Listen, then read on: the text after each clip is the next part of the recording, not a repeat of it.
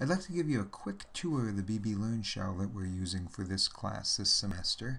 I'm using what's called a blended or an inverted format, and so a lot of the content that you would normally get in a class like this in a lecture, I've moved online. And what that does is it allows us to spend more time in the classroom going through your questions, dealing with problems that you as individuals are having, doing demonstrations and solving problems.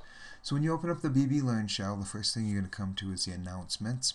First one will be right on the top here. You can see course materials, and that'll take you to where all the content is. And what I'm going to do is each week I'll post right here in announcements kind of what's going on for the week. So you can see here the first week of the semester. We have a quick little list of what's going on. And class meets Monday, Wednesdays, and Friday. So you can see I have 3 columns here. There's the online prep and reading. These are the items that you need to have completed before the particular days of class. The in-class topic here tells us what we're going to be talking about in class. Typically, Mondays and Wednesdays will be demonstrations and fielding specific questions. And then on Fridays, we will spend more time going over homework assignments and very specific questions. In the last column here is a list of exactly what should be due. Those are things that you have to either hand in or do online. You can see on the left here, there's some links that go directly to the course materials. We have this announcements. And then the best place to get the actual due dates in BbLearn is if you click on grades, it'll list all the assignments that are due with their due dates in one place.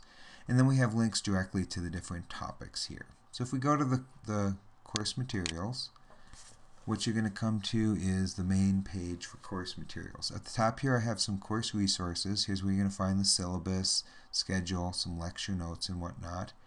Announcements will bring you back to the announcements. And then this module is the one you're looking at. And you'll see we have the different topics listed here. And so each week, the way that we have it structured, I'll show you the course structure here, is if we look at the course structure for the class, this is something I've developed for this class. And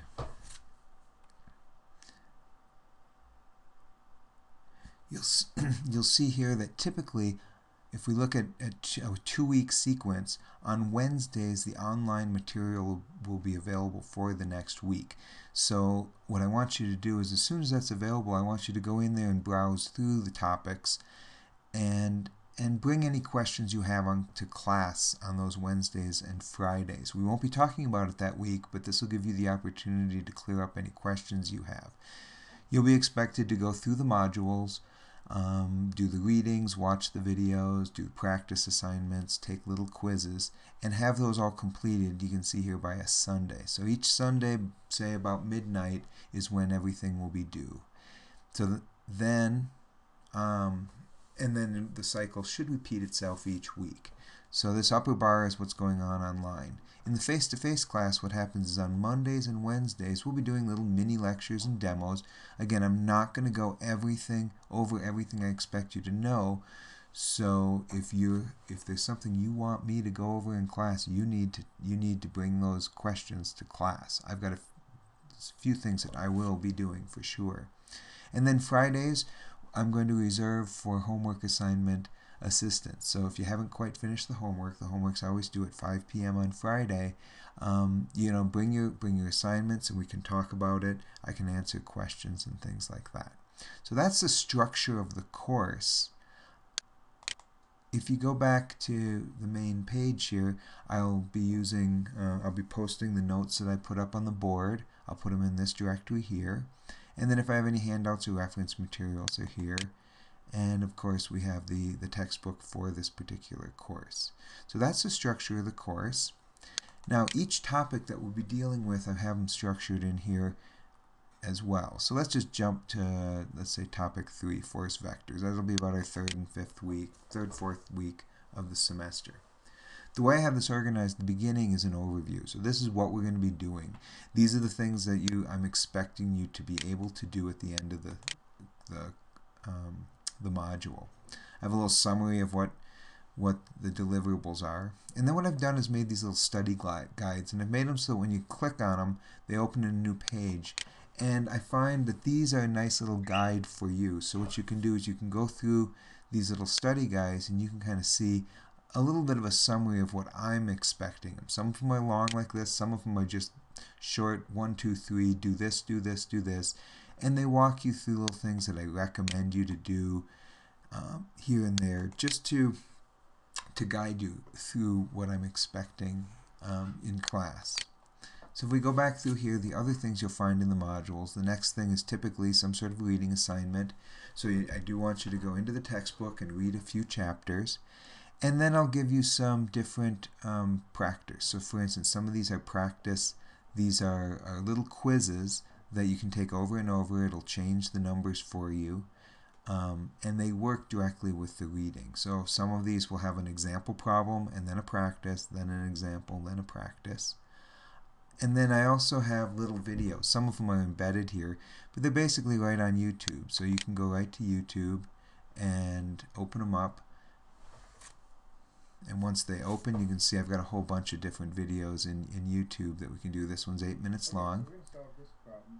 It's similar to 2.13 that you did in the quiz, or the example. And they're basically just little lecture videos. The nice thing is you can fast forward through them and go back, and you can just see how to solve different problems. So I have a whole bunch of these that I've developed for this course, and I thought they'd be very useful for you. Again, more practice assignments in here, and then typically in red I'll have what I call a test your knowledge. So basically this is the quiz at the end of each little chapter that's due at the end of by Sunday night at midnight. Finally, there's some if there's something that I need you to do in class, I might have a little list here. Click to lecture note, and then after the classes is where I list the homework assignments. So you click on this, you'll get the assignment details for the week.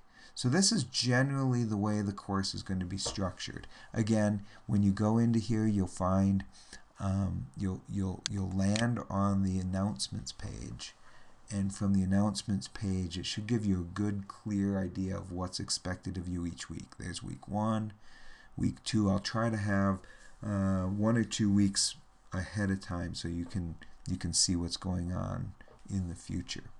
So hopefully this will help you navigate the BbLearn shell, and I hope you enjoy the course.